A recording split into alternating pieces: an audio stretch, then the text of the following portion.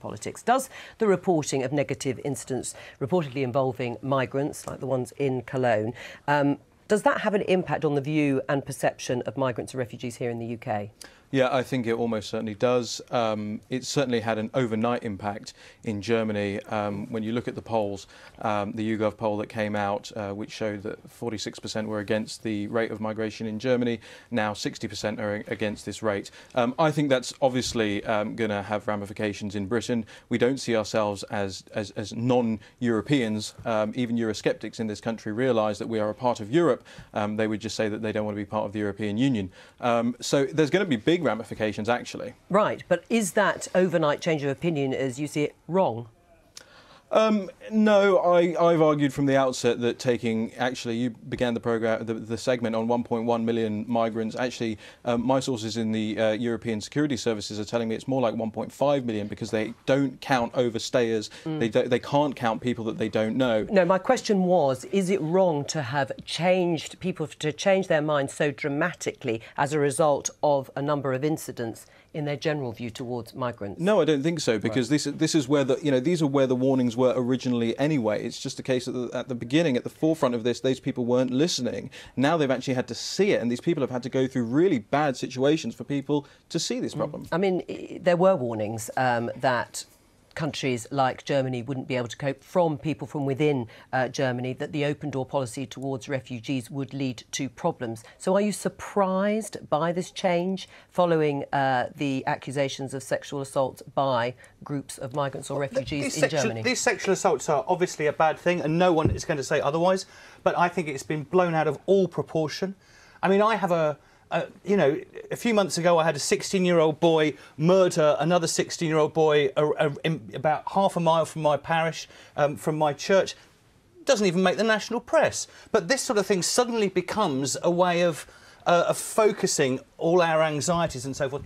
Yes, incorporating large numbers of people, and from my mind, the more the merrier, because they're being saved from a terrible situation in Syria and parts of North Africa and so forth, that we should celebrate that fact. And yes, it's going to be difficult, but actually I think we should absolutely have to be up for all the troubles that come. Because you're blaming an entire group of people for the actions of a few bad apples.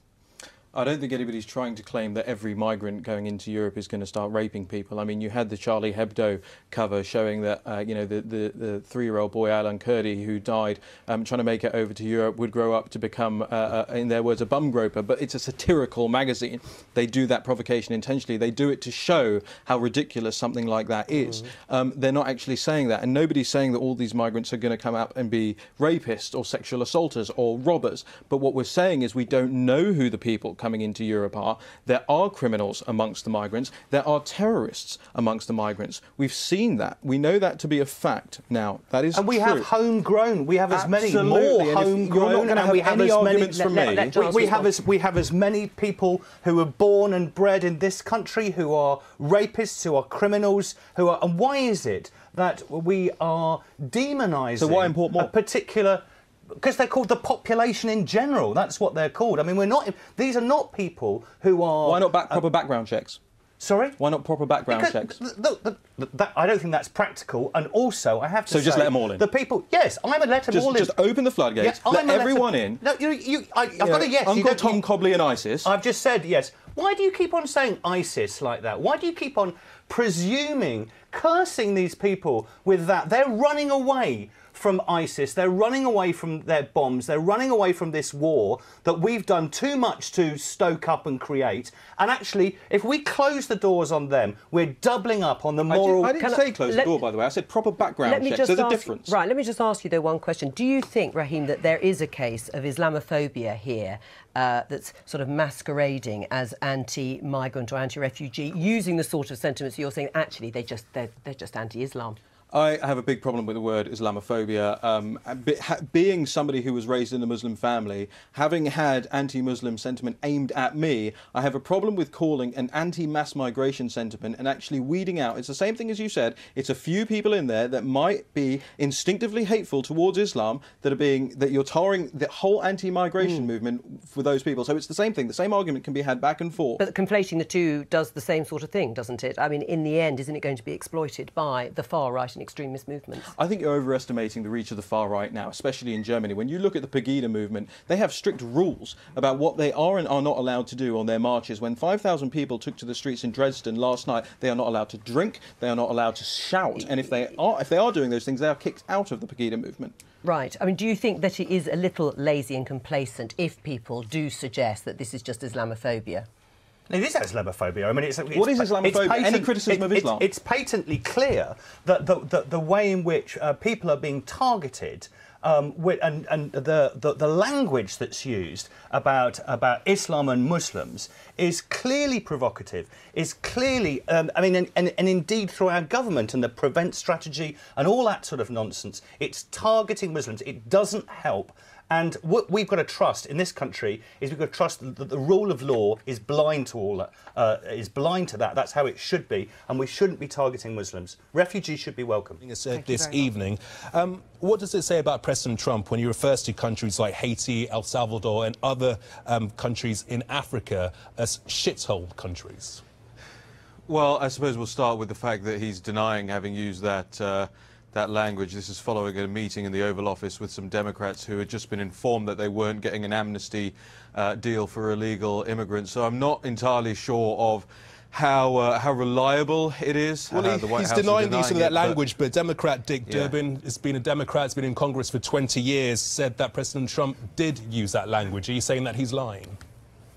No, I'm just trying to put it in context for you. Personally, I hope he did use that language, Gamal. I think it shows a frankness, a willingness to have a conversation that isn't sort of varnished with political correctness. He wants to know why America has a big illegal immigration problem. Let's not forget the OECD puts out statistics every year, the United Nations, Transparency International, all the corruption indexes. They put out statistics every year that show that there are a handful of countries out there in the world that are pretty bad. I mean, you know, I don't want to use the word on air, pretty but bad you is can very describe them different as what to describing a country as being a shithole. Well, look, if you want me to say it, they are shitholes. You know, Gamal, it is the case. There's no getting around it, and he's not saying that they are because, you know, they're bad people there or anything like that. It might be due to corrupt regimes. It might be due to factors out of the control, environmental factors. There might be education problems there. But there are countries that you and I wouldn't want to go on holiday in and sun ourselves in, and I think that's what he's getting at. It shouldn't be shocking to anybody that there are horrible places in the world that are horrible for the people who live there to live. And instead of actually getting het up about the phrase used, maybe we've got to ask ourselves, why is Haiti in such a dire situation? Is it appropriate that the United States President should use a phrase describing countries such as Haiti, El Salvador, or countries in Africa as shitholes? Do you think it's appropriate for a president of a country, a leader of a country, to use that term, to use that phrase? Yeah, well, let's look at Barack Obama, who gave an interview. Let's look at what Barack Obama said about swearing in the Oval Office. He said it's a great thing for presidents to be able to do to relieve stress. Joe Biden, when the Obamacare legislation was passed, described it on live microphone as a big effing deal. So I think the level of appropriateness has already been set by Trump's predecessors on this one. So my answer is, yeah, it's perfectly fine. You think it's fine that... I'm not talking about Barack Obama, I'm not talking about any other leaders. Of course you're not. We're talking about this president describing a country as a shithole country. You think that's fine? Yeah, I think that's fine.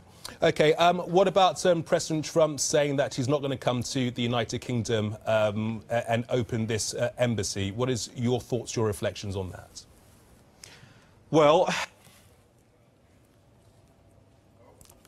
Oh, have we lost him? Have we lost Raham? Oh, what a crying shame. Well, we will move on. We've just got a very brief statement, actually, regarding that story about President Trump not coming to the United Kingdom to open that embassy. Raham, are you back? Is he back?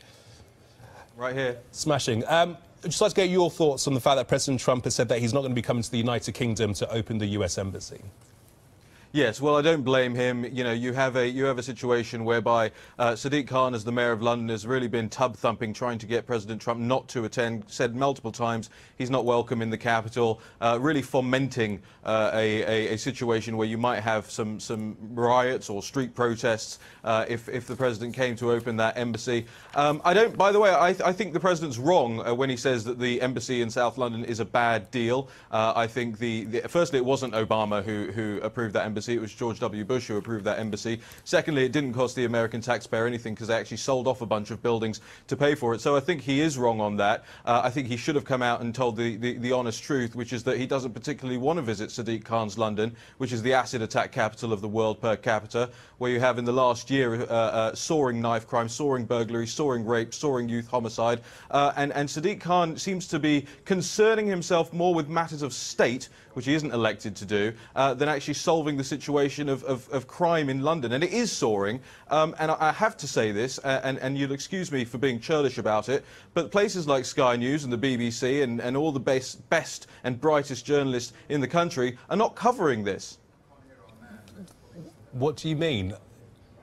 Well, every single day we are covering stories about whether it's knife crimes or attacks where they happen up and down the country. What proof do you have? So Gamal, what's the well, the proof is, can you answer me? What's the at what rate did knife crime go up by in London last year? I'm asking you. I'm interviewing you. What proof I know. do you have? Well, I know it's not great with the shoes on the other foot. Do you know how much youth homicide went up by in London last year? Have you told your viewers that? 70%. Have you looked at the mayoral's police and crime report from December the 12th? You look at that, almost every single measure out of 42, only 4 of them in 4 categories did crime go down. In every single other area, double-digit rises in crime across London. So you know what? To borrow a phrase from Donald Trump, London's turning into a shithole.